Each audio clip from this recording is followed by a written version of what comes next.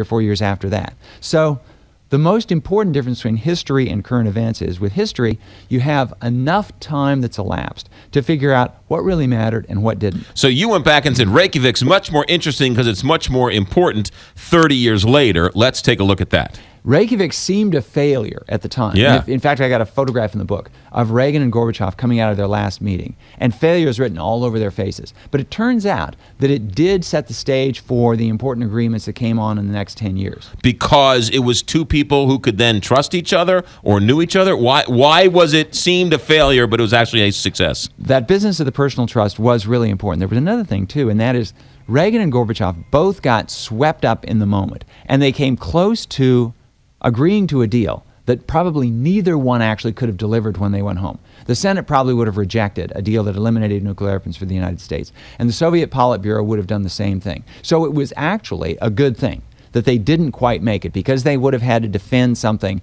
that would have turned out to be politically indefensible. Right. H.W. Brand's our guest. His book is called Reagan, The Life. Tonight, 7 o'clock, book signing, book reading. You looked at new sources of information. What's available today that has not been available before? There were two major sources that I had access to that other biographers had not. One is Reagan's almost complete diary. And this is something that biographers earlier have not had a chance to look at. Reagan used it in his own memoir, but when you're writing your own story, that's a different thing. And then there were lots of minutes, accounts of top-secret meetings that took place between Reagan and the National Security Council staff, Reagan and his policy planning group. So it allowed me to fill in the details of Reagan's thinking. It allowed me to pretty much, I think, dispel the old notion, this is especially prevalent among Reagan's critics, that he was an empty suit, that he was an empty-headed actor who was reading lines written for him by somebody else. Reagan, I've been able to document, was thoroughly involved with what he was doing. Now, he did focus on certain elements of policy more than others. He wasn't a detailed guy in everything, but when he focused on something like U.S. relations with the Soviet Union, he was all there. H.W. Brand's our guest. Let's go back to the movie Back to the Future, because in 1985 that movie comes out, and they go back to 1955, and there's a funny line by George McFly talking to a mad scientist, and he says, "Who's president in 1985?" And he says, "Ronald Reagan." The actor? Turns out a failed actor in 1955 30 years later becomes the most powerful man in the world. How does a failed actor with no real signs of any political, savor comes to become the most powerful man in the world? That's the intriguing question of Reagan's life, because he didn't even think about politics seriously until he was 50 years old. And this was because his film career had failed. His TV career had failed. He didn't know what he was going to do. And he basically needed a job. Right. So he announces he's going to run for governor. I mean, it's a little bit more complicated than that. But for the biographer, the question is, I know what he becomes. I know that he becomes, I make the argument in the book, that he's one of the two most important presidents of the 20th century. Like it or not, he changed America. Right. But I'm trying to figure out what in his first 50 years would give indications that that was that. And some of it was that he was actually a lot smarter than people gave him credit for being. But the other thing was, he was a great opportunist, in the sense that he saw what opportunities were available, and he took advantage of them. Well, and the final thing was, and this actually is a theme that runs through his whole life, he was somebody who was always looking for a new and bigger stage. He first stepped on the stage as a young child, when his mother would put him on stage in church skits and plays. And he had had a difficult childhood, and he discovered that being on stage, hearing people's applause, making people laugh, tended to ease the anxieties of childhood. And he gravitated towards stages. So he went from school plays to college plays. He went to radio. He went to film. He went to television. Then he went into politics, which gave him the biggest stage of all. He was originally a liberal, wasn't he? He was, but he was a relatively unthinking liberal in the sense that he was a new... That's a loaded answer. I didn't want... That came out different than I wanted it to sound. But he inherited the liberalism of his father. Okay. His father had a low-level position in Franklin Roosevelt's New Deal. And Reagan grew up not having thought about politics, and so he naturally gravitated toward the politics of the family. But as he got to thinking about it more, he realized that his philosophy trended much more in a conservative direction. And so he gravitated across the political spectrum from Franklin Roosevelt's New Deal to essentially Barry Goldwater's conservatism by the 1960s. H.W. Brand's our guest. He is one of the best in terms of storytelling and a historian. He puts it all together in a new book called Reagan, The Life. Tonight, 7 o'clock for a book signing and a book reading. He, in 1980, after he's done with the governorship of California, he runs for president and loses to Gerald Ford in the primaries. Take us through that. How does Ronald Reagan, beloved by the conservative movement, lose to Gerald Ford? So Reagan ran for governor and won in California in 1966. He ran for president the first time in 1968. It was a sort of half-hearted effort. It was really too soon. He didn't get very far. But in 1976, he makes the very bold and unorthodox decision of a Republican to challenge a sitting Republican president. There were a whole lot of people who thought that, boy, this guy he doesn't have the good of the party at heart. He's way too brash. And he splits the party. He loses to Jerry Ford in 1976, partly because Ford is the incumbent, and incumbent presidents have a big advantage there on the news all the time. The other reason is that the Republican Party remains split over what the meaning of Republicanism was. There had long been a split between the conservatives in the Republican Party and the moderates. And this is when Barry Goldwater got the nomination of the Republican Party in 1964. That was a win for the conservatives. But Barry Goldwater went down to a disastrous defeat to Lyndon Johnson. So that gave a boost to the moderates in the party, and they nominated Richard Nixon in 1968. And so as late as the mid-1970s, there was still this battle for the soul of the Republican Party. When Jerry Ford got the nomination in 1976, defeating Reagan, and lost the presidency, that was pretty much the death knell for Republican moderates. When Reagan gets the nomination in his own right in 1980 as a full-throated conservative, that marks what I would say is the modern era of the Republican Party, when from 1980 until now, it's been all conservative all the time. However, there are some people, H.W. Brands, the author of the book Reagan, that they say Ronald Reagan couldn't get nominated now. He's too liberal for the own party that he's created.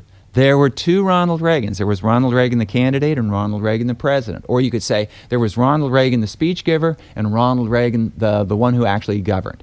Reagan was 100% conservative in all of his speeches. You can read the speeches from the first one he gave in 1964 to the last one in his farewell address in 1989.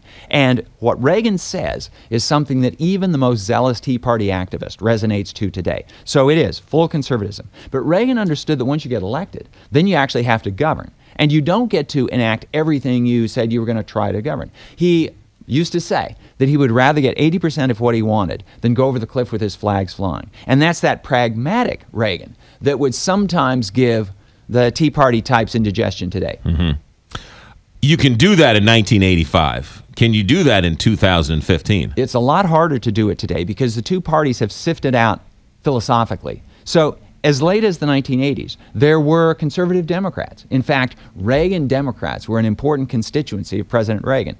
There aren't any conservative Democrats and there aren't any liberal Republicans. So the two parties now are more fully divided than they were back then. However, I still think there's a role for charisma in politics. And so a president who can somehow reach across party lines, more precisely, reach out to the broader public, can get votes from across the aisle. He was, let's see, I was in high school when he was shot. And they sent everybody home, and he makes it back. And how much of him being shot changed his presidency, and how much did he change, both physically and mentally? There were a couple of aspects of that. Reagan survived the assassination attempt narrowly, but his health returned. So he didn't have any lingering effects from that physically. But it seems to have, well, as it naturally would, it made him think that life on Earth is short, and he better make good use of his time. So he recommitted himself to the big reasons for which he had been elected president. He said, okay, I'm not going to sweat the small stuff, I'm going to focus on the big deal. The other thing that it did was to make Americans appreciate the fact that their president had survived, and he survived this ordeal with wonderful grace. He was able to tell jokes when he was about to go under the knife. He joked to the doctors who can operate him, I hope you're all Republicans. Right. And the answer was, Mr. President, we're all Republicans today. Right. And Reagan was enough of a showman and a performer to milk that for what it was worth. When he first returned to public life and gave a speech before Congress, he reveled in the applause, and he just brought it all in, and then he turned immediately to his tax and budget program and pushed that down the throats of Democrats in Congress. So he took advantage of his own of his own shooting. Reagan was often described as an actor, which is true enough, he had been, but that connotes that he was reading lines written by somebody else. In fact, more important than that, Reagan was a performer. He knew how to command a stage. He knew when he had the stage, he knew when he had an audience in his hand, and how to make use of that. I contend, even though, again, looking through the prism of my own bias, but his State of the Union speeches are so fantastic. They just still, I don't remember what he said, but the way he just resonated, and the way he told it, he brought a tear to your eye. He was called the great communicator for a reason. And he learned his political chops on radio, listening to Franklin Roosevelt, giving the fireside chats in the 1930s. And Reagan came to understand what power a president can have if he can convey his vision of where the country ought to go to the American people, because the American people will return that with greater political influence. So what Roosevelt was to radio, Reagan became to television, and he was a master at that medium. Okay, so Ronald Reagan gets elected in 1980, beats Jimmy Carter, and we have hostages in Iran for 444 days, and they are released almost as he's being sworn in as President of the United States. Was that orchestrated, and why did that happen at exactly that time? Exactly why it happened and exactly then is a source of remaining mystery. There's no question that the Reagan campaign wanted to make sure that the hostages were not released ahead of the election. Bill Casey, who was Reagan's campaign manager, would become his CIA director, was deeply involved in getting the word out that this would be inconvenient for the United States. They called that the October surprise. Well, in fact, the Reagan people were afraid there was going to be this October surprise, but that's the label that's often applied to it. Casey's a slippery guy. It's hard to pin him down. But there was no doubt that the campaign worried that if Carter gained the release of the hostages before the election, it would be a big victory. The Reagan people were able to spin it, though, as if Carter got the release of the hostages ahead of the election, then it would have been as a result of some sly, underhanded deal that didn't serve the interests of the United States.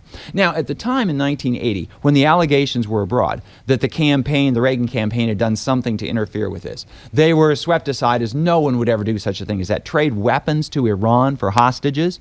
Well, in fact, the story gained legs after the Iran-Contra scandal surfaced, when it was quite clear that President Reagan's administration had done exactly that. Right. So, but we don't know. It's lost to history. There's certainly evidence that Bill Casey tried to persuade the Iranian government not to release the hostages. Whether that had any effect is unknown. Right. In fact, the Iranians had their own reason not to do Jimmy Carter any favors, because the reason the hostage was taken in the first place is that the Iranians despised Jimmy Carter for allowing the Shah of Iran into the United States. So even if the Reagan campaign had nothing to do with this, the Iranians they didn't want to see Jimmy Carter reelected. The book is called Reagan, The Life. H.W. Brands is our guest. He's fantastic. I'm a bit of a super fan. And you can meet him and have a book signed by him tonight, 7 o'clock at St. Louis County Library for a book signing and a book reading. What question would you ask Ronald Reagan today if you could? I would ask him to explain in greater detail exactly how his political views changed in the period from 1945 to 1962. In 1945, he was still a card-carrying Democrat. He had voted for Franklin Roosevelt 4 times. By 1964, he is the flag bearer, essentially, of Republican conservatism. The reasons that he gives are mildly plausible, but they're not quite persuasive. It involves his feelings that communism was a bigger threat than it was. It's certainly a pocketbook question. He was paying taxes at the marginal rate of 90%, and anybody would think those are a bit high. Right. Some of it, though, and I would really like to try to pinpoint how much of it was political opportunism, because he saw that there was an opening for this new role for himself. It's like he's taking a new screen test when he goes into politics. He's got this new role, and it was obvious that success was going to come on the Republican side. Right. So how much of it is So it was an easier path for him to make. Yeah. He signed an amnesty bill. He raised taxes. He cut a deal with Social Security with Tip O'Neill. All things that would get him ostracized today. Your argument is that it was just pragmatism. It was the right time, right place. He had to do what it was he had to do, or did he really think there were a place for amnesty for immigrants and things like that? Oh, he believed in the policies that he put his signature to, but he believed that in a pluralist democracy, nobody gets everything that he wants. And so he was all for tax cuts, but he increased taxes where necessary to get a better deal on the budget. Now, Reagan was not at all doctrinaire. And the Republican Party, at least many of the candidates of the Republican Party, have become more doctrinaire. So Reagan was someone who believed that there are these conservative goals we're aiming for, but you don't hold progress today hostage to some dream that you hope to get sometime in the future. H.W. Brands, ladies and gentlemen. His book is Reagan the Life. His son is a Democrat. His adopted son is a card-carrying, right-wing, dyed-in-the-wool conservative talk show. He's had some family issues, but his legacy is not necessarily with his family and not necessarily with his story, but with his perceived story. Reagan is an icon of the Republican Party, and the iconic part of Reagan is part of Reagan. It's not the whole of Reagan.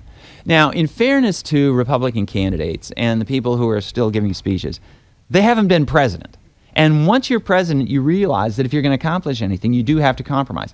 I've often been asked, could Reagan get the Republican nomination today? And the answer is yes, if he hadn't been president. Because Reagan in 1979 and 1980 was saying all the conservative stuff that conservative candidates are saying today. Right. It's just that when you put somebody in office, that they realize there's more to life than making speeches. And I suspect that any of the Republican candidates today, if that person should get elected, would find himself drawn by the pragmatism of Reagan. Researching your book on Roosevelt, is that how you came to Reagan? How did you come to Reagan? What was the reason you came to Reagan now? Reagan is the sixth and final volume in a series of biographies that I've been doing that add up to a history of the United States. The fifth one was on Franklin Roosevelt. So I asked myself, who carries the story forward after Franklin Roosevelt dies in 1945? I needed someone who kind of bookended the other end of the American century. Franklin Roosevelt is the liberal, you could call him the liberal left parenthesis of the American century. Reagan is the conservative right parenthesis. They are mirror images of each other. Each had this idea of what the presidency can accomplish. Each understood the United States needed to play this leading role in the world. One of them pushed the pendulum in a liberal direction, that's Roosevelt. Reagan pushes it back in a conservative direction. H.W. Brands, what's next for you after this? I'm going to take a break from the big biographies. By the way, I loved you in the history series, The Men Who Built America. Oh, thanks. That was a great one. That was a great television series. Yeah. H.W. Brands, tonight, 7 o'clock, St. Louis County Library for a book signing and a book reading, his new book, Reagan the Life. Don't miss it. Bring a friend. Back in a moment, Big 550 KTRS. This is McGraw Live on KPLR 11.2, STLtoday.com, and the Big 550 KTRS. Hi, Damien.